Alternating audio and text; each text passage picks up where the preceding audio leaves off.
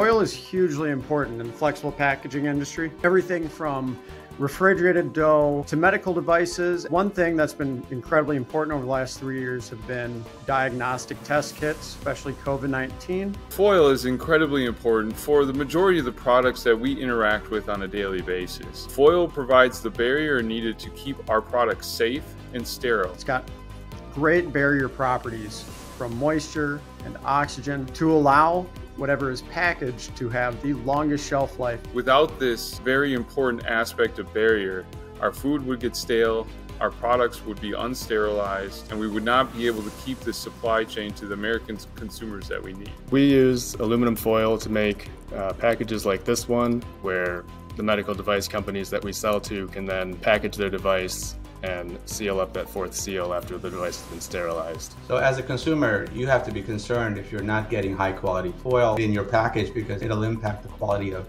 the food that you buy. Foil is personal. It's personal for me. It should be personal for all of us, not because it supports the flexible packaging industry, but because it supports the well-being of those who we hold closest to us. The challenges with obtaining foil in North America, there really aren't any sources of this thin gauge foil. There simply isn't enough supply in the United States to meet everyone's demand.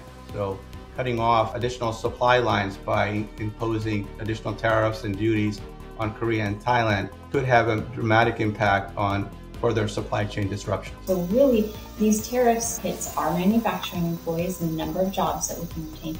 And ultimately, it hits the American consumer who's already facing inflation. So we're at a critical crossroads right now as a society as it relates to aluminum foil, which means we have to go offshore.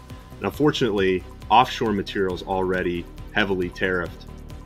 Because of that, we've seen significant price increases that get passed on to some of the most vulnerable people in our society. Our global competitors aren't having to pay these same tariffs, so they're able to keep their costs down. If we're beat out by a global flexible packaging producer, that could impact the number of jobs that we can retain. Being able to manage our foil supply and reduce the tariffs is extremely important to support the supply of materials that we need in North America. Just like we saw with the shortages of baby formula recently, we're on the verge of experiencing similar shortages of many life-saving and life-sustaining medical devices. I'm really hoping that the government will step up and protect the flexible packaging industry here in the United States. I think most importantly, what the government can do to correct this action is not implementing further duties on the aluminum foil supply. The Department of Commerce needs to rethink their investigation. The finding of circumvention is only going to harm American manufacturing.